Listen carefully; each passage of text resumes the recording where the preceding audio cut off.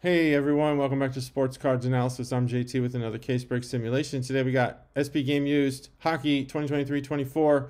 This is a cool product. I love the look of the cards. I did take a little break for spring break, took my kids on a trip. So if there were some products missing, videos missing that you needed to make your informed break decisions on, I apologize, but I'm back now. So let's start out with SP Game Used after the long break there. So I like this product. I think it's going to be successful. It's got a lot of cool cards. I like the upper decks caught up on the years, but let's look at the price. The price of this case is $35.24 on Steel City or $47.58 Canadian.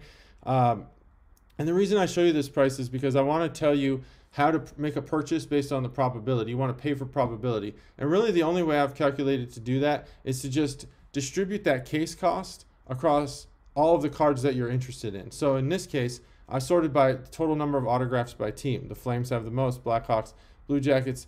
And then what we do is we distribute this cost, the distribution of cost per team. We distribute the cost of the cases, in this case Canadian or American, across all the cards equally. So we're talking pennies per, cents per card.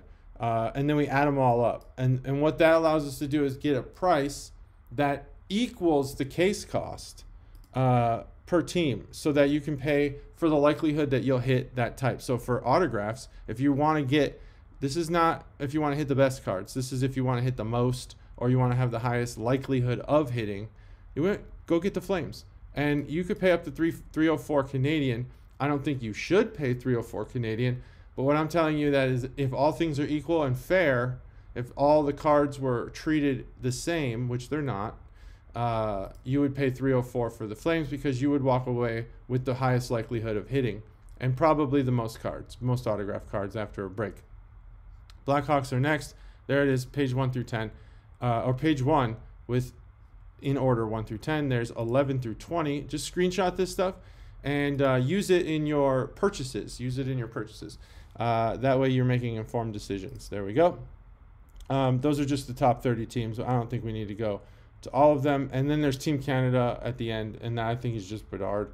I'm not sure. The total checklist there, but let's skip over memorabilia, inserts, and parallels, even though the memorabilia cards in this set are phenomenal. I love them. I think they're great. I think that's why you buy this set, is for the memorabilia, but I'm not going to price my probability based on memorabilia. You want autographs. That's really what you want, highest dollar stuff, hits, real hits.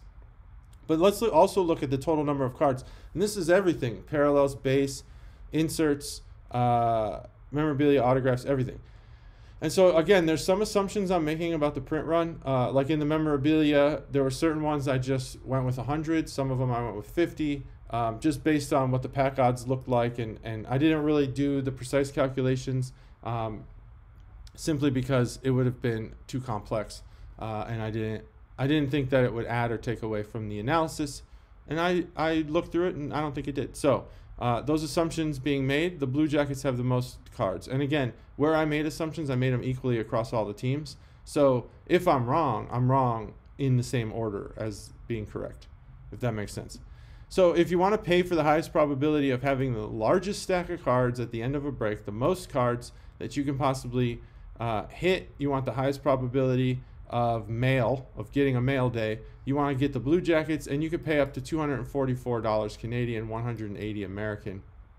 And then this is 1 through 10 in order to give you an idea of what you should pay in a fair market when all cards are equal for these teams. So that's kind of how that works. Stay within these ranges here. I think that you don't want to overpay for the Blackhawks when really, look at the, it's just not, the value's just not there. And we're going to talk about ROI. So what I do with these simulations, if you're new to the channel or if you just need a refresher, I look at the checklist. I have values and popularity metrics for every single player in the checklist. Then I created a tier list, 1 through 5, tier 1 through tier 5, of these players based on their value and popularity, and how easy I think it will be to make a profit. Not sell, but make a profit. So you sell a card and you make a profit. I think that the ones are guys that are either going to team collectors or no, or you're just not going to sell them. The fives are your Bedards, your McDavids. You're going to sell them right away, and you're going to sell them for a lot of money. Sometimes sitting on the shelf but making a high profit still costs you money. That's taking up room, especially if you're a business. Break-even points and stuff like that. So then I run 200 case break simulations, which I'll get into, and we do a lot of ROI conversations. So that's how I do this. All these prices are derived from my own analysis. So, criticize me how you want. That's fine. But that's the calculations I've done, and it took me a long time to develop. So that's going to keep iterating on it. But really, so this tier list, we want to see how this product shakes out compared to other products. And this product is right along with most Upper Deck products. Panini likes to sit in the 1 and 2 area. They have a lot of rookies that don't have a high value. They have a lot of veteran, autographs and stuff that might not have the most draw. But that's who they have, and it usually skews this way. Upper Deck tends to be pretty even. And this is no exception. They have a lot of threes here, a lot of your mid-tier guys, and that's common because that's probably a similar distribution in the NHL. But there's probably more 4s and 5s. And these are going to be your guys who draw a lot of money, who sell right away, your 4s and 5s. So it's a little less than the rest, skews a little bit, but overall it's about a 3.5 on the autographs and a 3.5 on the total product. And this 3.5 includes all these memorabilia cards that are excellent. There is some weirdness here because of the mascots and stuff that I couldn't, I don't have data for that. But 3.0 for the autographs, not a bad checklist. That's actually really good. But your higher value guys don't have as many cards. So now if we look at the ROI over 200 cases, so I do 200 case breaks. I'm going to give you ROI for 2 different scenarios. One across all 200 cases, and the second one for just the cases where that team hits. So for this table that you're looking at now, it's just the ROI for all 200 breaks. So if you bought into 200, what is your average return over 200? And then all of these product strength numbers, basically what I do is on that tiered list, I just add up all the 5s, add up all the 4s, add up all the 3s, 2s, and 1s, and then rank them based on how that is. And what that is not just adding the individuals, it's adding every single card. So if Connor Bedard has several thousand cards and he's a 5 on the tier list, then there's 5 for every single individual card, etc. And I go like that. And so sometimes teams that skew more towards the 1 and 2, less ROI, more money lost kind of teams, you get like strong teams like the Blackhawks where they have Bedard, but they wind up not being number 1. You're like, why? Well, they have other players that are kind of pushing that value down because there's more 4s, 3s, 2s, and 1s,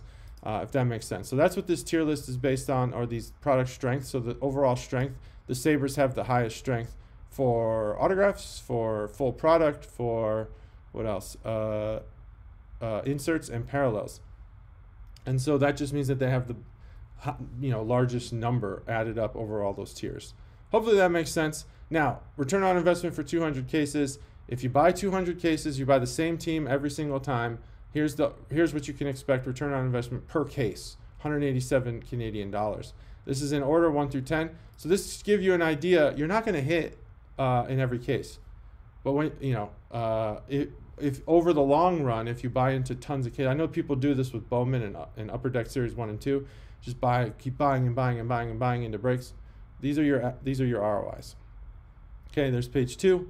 Take that screenshot, use this in your purchases. Make informed decisions, everyone, because you don't want to waste money. You don't want to get played by the breakers. Go to Break Comps on Instagram. It's a good place to go to learn about prices for breaks. He's also got a website, which I think is pretty cool. So out of those 200 case breaks, what about only when the team hits, when it hits? So let's read this table. You basically say, when you want to read this table, you can screenshot it, do whatever you want. Don't try to, instead of giving it away for free, send people to my channel to watch the videos. You'd say the Avalanche autographs hit in 35 cases. And in those 35 cases, on average, we're getting a pretty good return of 725 Canadian. So that's how you read this table. And so I think this is valuable because not only am I telling you what the ROI is when it hits, I'm also telling you how often it hits. This column here is telling you how many cases these things are hitting in. So Avalanche autographs only hit in 35 cases. That's like 1/8 of the time. So for every 8 cases, when I say those fractions, you'll hit 1 Avalanche autograph. But it does go up. 55 Oilers autographs, that means 1/4 of the time, because there's 200 case breaks that I'm simulating here. So for every 4 cases, one of them has an Oilers autograph. And then we get up to something like 116. I think we're talking like, what, 5/8 there with the Sabres. So for every 8 cases, 5 of them might have a Sabres autograph. And here's your ROI for that. It's much higher than the 200 because we're taking out all the cases that it didn't hit in. So this is just, you're just probably thinking, I want to buy the Kraken, and I want to know if I hit what my return should look like. Well, that's about where it should be. So if you think you want to pay around $200 for the Kraken, hey, be my guest. That's what you should use in your purchases. So again, number of cases, 140 cases have Oilers memorabilia. Pretty awesome. There's page 2, ROI, cases, Blackhawks memorabilia. So you see the Blackhawks autographs are actually far down because their ROI doesn't include as many Bedards as the rest of the product. There you go. See, right here. And there are some Bedard autos in here, but they're rare. But you did get 108 Blackhawks. This is important. The reason why this is important, you're probably thinking, what, 51? I'm telling you, there's only 190 Bedard autographs in this product. So you go crazy buying the Blackhawks, you might lose money. Okay, there's page 6. I'll just go through like 10 pages. There's page 7, page 8, page 9, and page 10. That's your expected ROI when the product or when the team hits. There you go. Now, what about the rarity of the sets? Here they are. Here's the rarity of the sets here. The reason why I'm showing you this is because if, let's say you hit a 2022 Global Series local patch relic, and you're like, well, this player is about mid-tier. I'll probably list this card for about $50 on eBay. Well, look, it's super duper rare. It only hit out of 200 case breaks. It hit once. So maybe price that up a little bit. Maybe 100 Canadian dollars. Maybe 75 American dollars, something like that. So there you go. There's just a couple of the most rare sets. Use this to help you price your cards. This doesn't really help you buy into breaks, but it might help you understand the actual rarity of some of these sets. They're pretty rare. And that's just for the simulation. So there's also sets that might not have hit at all. I didn't include those. Probably should. All right, so what about by player? So this table is going to be really informative. We want to look at like the Blackhawks because they're super popular, and we want to see total number of autographs by player. Well, look, Connor Bedard's way down here, 191 total autographs. Now he had how many unique versions of his autograph? 16. So you might look at that and say, wow, he's got 16 different autos. He's got the most autos. But the print runs are all very low. So he's got about 191. Again, there are some assumptions about the short prints and stuff, but they're short prints, so they're going to be low. So there you go. But then you could kind of look at like the memorabilia and see, okay, 470. He's got a lot of those. You got a lot of insert cards. There's room here to hit, but the ROI, the return on investment, might not be that great. So you have, this is the guy everyone wants, but he just doesn't have as many autographs. You're far more likely to hit Wyatt Kaiser, or any of these other guys, than you are to hit Bedard. We can look at the Oilers as well and see where's McDavid. He's got less than Bedard. He's got 133. So this is kind of what you want to look at when you're making these purchases. Don't go insane spending all your money because you think you're going to get an autograph of somebody. Let's look at Gretzky and see what he's got in here. He's got 13. Looks like 2 different teams, just autographs with the Oilers. So don't go crazy. So that's sorted by autographs. We can look at like the top 20 there. There they are. Top 20 players for autographs and total cards for all types. Owen Beck. And I think Connor Bedard does have a lot of cards. So he is in top 20. So you can do that. You can look at that. That's the top 20 for total cards in this product. All right, number of cards per team. We kind of talked about this already. So here's 1 through 10. There's page 2 and page 3. This is old information, so don't worry about it. But the reason why I show you this is because you can look at these unique numbers here. Like this team has 61 unique cards. That's set types. This type of autograph or this type of insert card. But when you do the print runs, it's actually third. So that's why I show that. Don't get fooled by the unique number of cards. One of ones. This product has 719 one of ones. And if you want one of them, here's the top 10 teams to buy for one of ones. Total cards out of one. Per team, here's the top 10. Buy one of those teams if you're chasing one of ones. Now, here's the simulation results. For one case, I just want to show you this case because it's case number 200 out of the simulation. Just to show you, hey, I do the simulation. Here's the results you can expect. If you find any flaws or whatever, maybe you can let me know. I'll fix my simulation. 108 cards per case. Everything seems to be good. So these are the card types we hit. With the autographs, you're only guaranteed autographs or a premium memorabilia, so you might not get the same amount of autographs per case. So here's kind of the SJ Sharky. I don't even know how to price that, but the mascot logos, this is what one case was able to yield. I'll go a couple pages in, and I have it sorted by the rarest cards. So, you know, a lot of stuff out of 35, a lot of stuff out of 150, not 150, but 100 or 50. Those were kind of numbers that I gravitated towards when I was making some of my assessments. So there you go. There's 3 pages worth of the simulated case break. Now, let's look at how many one of ones we got. We got 67. So if you are chasing one of ones, which I believe many of you are, there's more than a 1/4 chance, you know, that you're going to get a one of one. 25% of the cases, a little more than that, 30% of the cases, there was a one of one, and here they are. I just show you that they exist. There's 7 pages of them. I'm not going to go over all of them. There you go. Now, ROI by team. So I've showed you the ROI by team for on average. But let's look at 20 cases, and you just look through this, and you can see that case by case, things change. One case might have a lot of Bruins. One case might have a lot of Blackhawks. One case might have a lot of Oilers. This is how it changes. But look at this, and if you have a team in mind, maybe you want, you know, the Devils. Look at them over time, over 20 cases, and see, is there value there? Is this team ever hitting in 20 cases? So I'm just going to scroll through this, pick your team, look at them. You know, Oilers, look, they hit big there.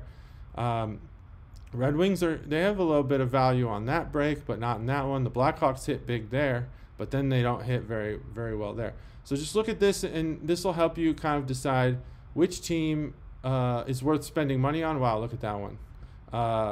And which teams aren't. And that way you don't waste your money. I don't even know what team this is. There's no logo on it. That's probably like Team Canada, I would guess. So there's that. Avalanche have that break. So there you go. Now you know. Now you have a good idea of which teams might actually hit on a routine basis and which ones are very rare. Now in the simulation, total cards by team only within the simulated case breaks, not the whole checklist. So there they are, 1 through 10. I don't know if people even care about that table, so I'm not going to spend much time on it. Now the one of ones we did hit, here's the teams I hit the most one of ones on. Bruins, Blue Jackets, Jets, Stars, there you go. So if you want the one of ones, use that table above. That was of the master checklist, and this one's of the simulation. Now, final table here. Let's just look at the breakdown by card type. For 200 cases, what did I hit? I hit 203 Columbus Blue Jackets autos, almost 200 Flames, 179 Blackhawks. There you go. That's 1 through 10 of the autographs I hit. What about inserts? Here's 1 through the top 10 teams for insert card hits. Here's the top 10 teams for memorabilia card hits. Tons of Bruins. That's awesome. So that might be a team worth buying there. And parallels, which there's not very many to begin with. There's the top 10 teams for parallels. That's it. That's 2023-24 SP Game Used Hockey. Thanks for watching. Like, subscribe, tell your friends, do everything, you know, and good luck in your breaks, because that's the point here, right? Bye.